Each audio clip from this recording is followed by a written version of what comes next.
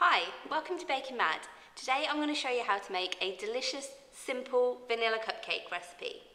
What you want to do before you begin baking is just to prepare a 12-hole muffin tray with these little cupcake cases. Just pop them all in nicely, keep that to the side because you'll need that later. What you'll also want to do about 30 minutes before you begin baking is to get your eggs and butter out of the fridge just to bring them up to room temperature. This will just make them a lot easier to work with when you come to making your cake batter. So start with 150 grams of unsalted butter. This will be softened because you brought it to room temperature. You'll just want to pop it into a mixer bowl. Also in the bowl, what you'll want to add is some golden unrefined caster sugar. Now I prefer to use this kind of caster sugar when baking because it gives a really nice golden colour to your cakes, and it also gives a nice kind of caramel flavour to them as well. So if you just pop that in, and what you want to do is pop it into the mixer for about 5 minutes, and it's going to cream together the butter and the sugar, make it nice and light and fluffy. You'll notice that the colour will lighten up a little bit. You can do this by hand with a wooden spoon, although it takes a little bit of extra effort, or you could also use a hand electric mixer, but we prefer to use the bigger food processor. So once you popped it in, pop it onto about a medium speed for approximately 5 minutes. You might need a little bit longer. The longer you do it, the better, because it will really incorporate lots of air and make it nice and fluffy.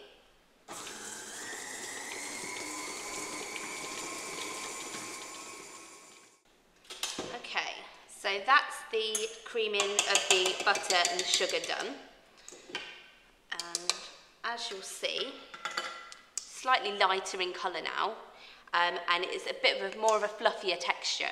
What you probably will want to do is just using a spatula, just run around the sides of the bowl, just getting rid of any excess stuff that's creeped up the bowl so that you've got it all together in the middle. So now what you're going to want to do is add in 3 medium eggs. These are obviously at room temperature because you've taken them out of the fridge before baking. So we're going to crack them in one by one. It's important to not get any shell into your mixture because nobody wants crunchy cupcakes. So if you just give it a quick blast between each egg.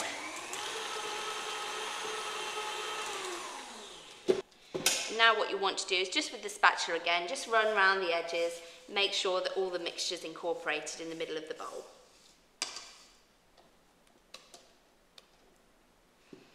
Okay.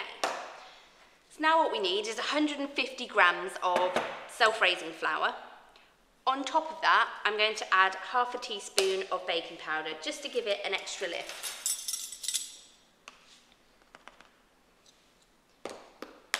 Just give it a quick mix around just to make sure that the baking powder is all fully incorporated in together.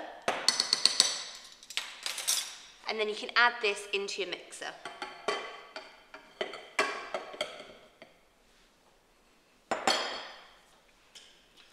Turn it on for a few minutes. You don't want to mix it too long because you're going to knock out all of the air that you created from creaming together the butter and the sugar.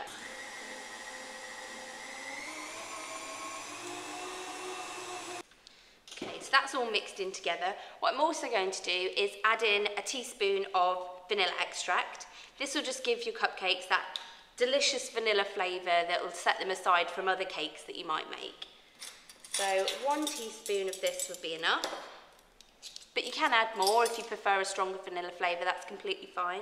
You can also use different extracts such as orange extract, lemon extract, peppermint might be quite nice. Or if you wanted to make a chocolate cupcake, what you could just do is swap out 25 grams of the self-raising flour and put in 25 grams of cocoa powder. That'll just give it a nice chocolatey look and taste to it. One last blast. So what you'll end up with is a nice light coloured mixture. You might want to just run your spatula around the sides just to get rid of any flour, but it should be a nice kind of sticky mixture that will be easy to just put into your cupcake cases. So what I'm going to do is, using our cupcake cases and just 2 spoons, just gently scoop in the mixture. Some people prefer to use an ice cream scoop to get an even consistency across all the cupcakes. Alternatively, you could use a piping bag, pipe each one individually, because then you know how much you've got in each one. But I usually find kind of 1.5 spoons is enough to fill your cupcake case. So now you've filled up all your cupcake cases. They're all ready to go into the oven. If you've got any leftover cupcake mixture, just pop in some extra ones in the tray underneath, or save them for later and you could use them just as extra cupcakes. So you can see that they're all nicely filled up to the top. You can top any up if you've been a bit stingy with some and over generous with others, but these look ready to go in the oven now. So what you want to do is pop them in at the temperature of 180 degrees Celsius. If it's a fan, it would be 160 degrees Celsius, or gas mark 4. So I'm going to pop these in now for 20 to 25 minutes. The cupcakes are now out of the oven. They've been in there for 20-25 minutes. Just to check that they're cooked throughout, you might want to just insert a skewer into the centre of the cupcakes. If there's any mixture still on there, you probably just want to bake them for a few extra minutes.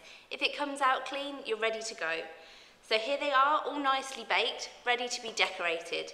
So that is your simple vanilla cupcake recipe.